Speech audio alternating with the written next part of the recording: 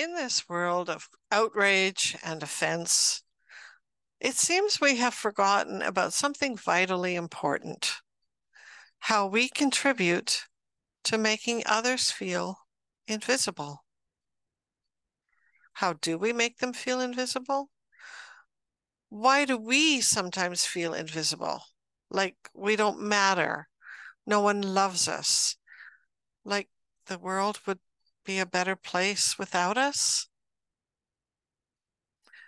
Suicide does not need to happen.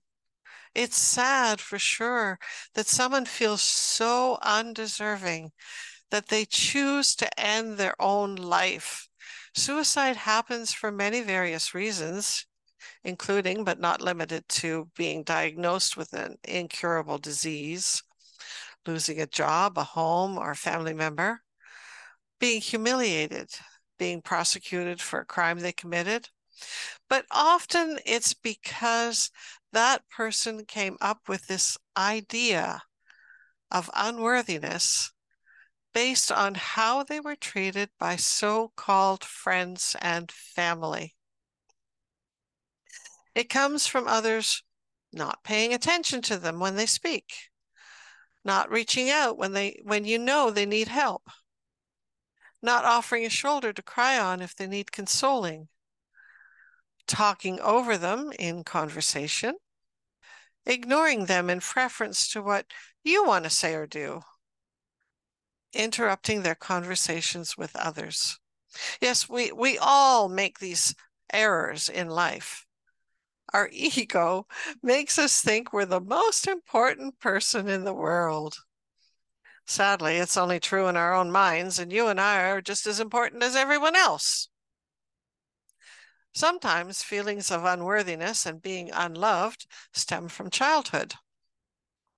Being told you're nothing, you'll never amount to anything. Abandonment, abuse, ridicule, teasing, bullying can all lead us to believe that we don't matter in the world. No one loves us. No one wants us. No one cares.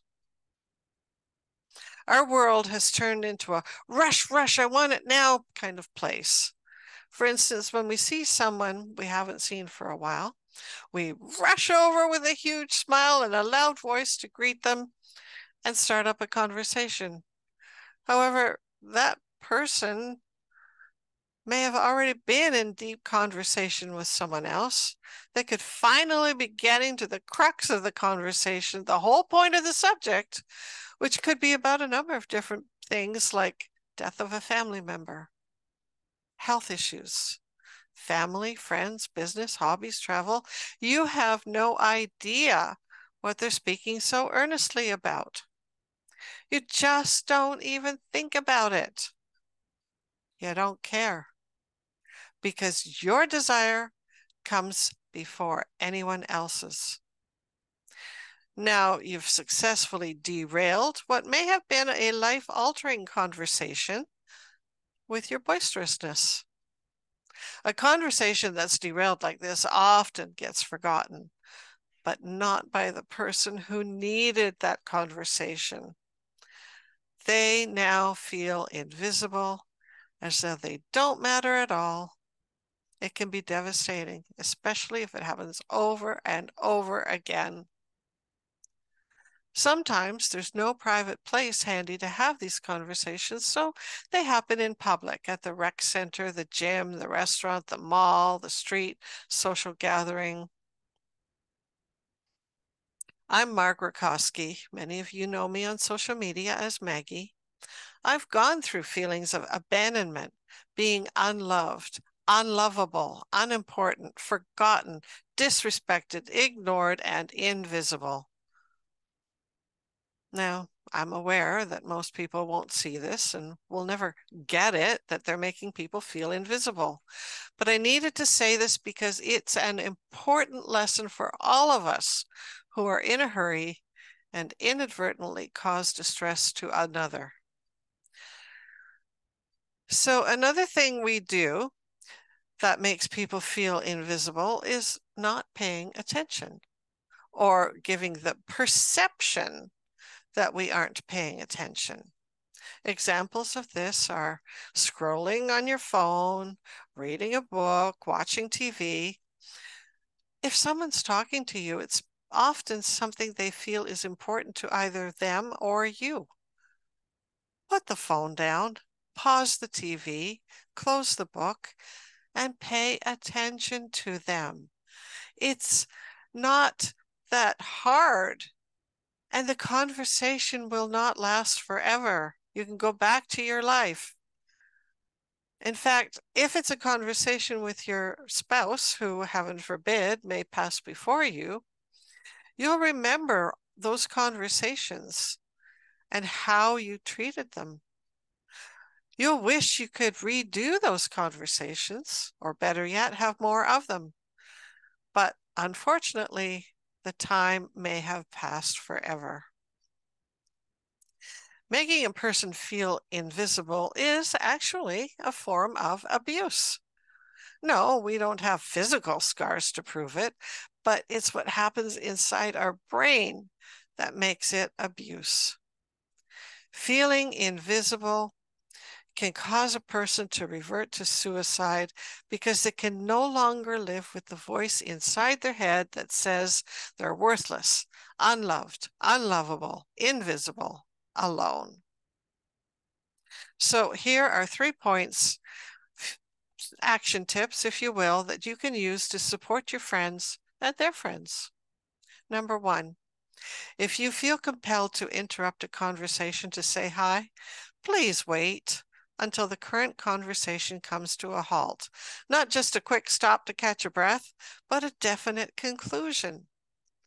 Before another topic is introduced, this is when it's common courtesy to interrupt, not before, unless, of course, you are contributing to the initial conversation. Number 2, if something pops into your head when in a group setting, don't just talk over someone who's already speaking. Not only is it rude, but it perpetuates the feeling of being unimportant, unloved, unworthy of attention, and invisible. And number 3, unless it's a stranger or someone soliciting for money, when someone wants to talk to you, do them the common courtesy of actively listening. After all, that's what you want for yourself, right? You want to be heard. Well, so do they. I'll leave you with a couple examples of what I'm talking about, and we'll use personal experiences just so you get the gist of what it feels like, and that it is, in fact, a real thing. A number of years ago, when I was first learning how to set up and use a WordPress site for my blog, I was a technical non-whiz. It was horrible. A friend said she'd teach me. It wasn't always convenient for her to meet at my place, and she didn't have room at her place. So sometimes we met up somewhere in between, maybe in the rec center. Well, one day in the rec center, we were discussing something vitally important in the setup sequence. Deep in conversation, when a friend of hers strode up behind us and shouted out, "Hi, it's so good to see you. It's been so long. Do you remember?" And the conversation just carried on for there. I was totally ignored. The discussion was derailed forever. It wasn't just forgotten for the moment, it was forever. I was left A, without the answers I needed, and B, feeling invisible, unimportant, and just plain pissed off. Another experience, well, several actually, various conversations with other people, and being shouted over as if I wasn't even there. And to top it all off, the person overriding the conversation wasn't even talking about the same thing. They just changed the subject completely, even though my sentence was only half done. Talk about rude. But rudeness isn't what this is about. Not only were they rude, but they again made me feel unimportant, unwanted, and invisible. And yes, pissed off. Now, if I were a different person, I may have spoken up and told them they were rude. But being raised without a voice to say what bothered me, never being able to voice discontent or unimportant emotions, I couldn't do that. I couldn't cause a scene.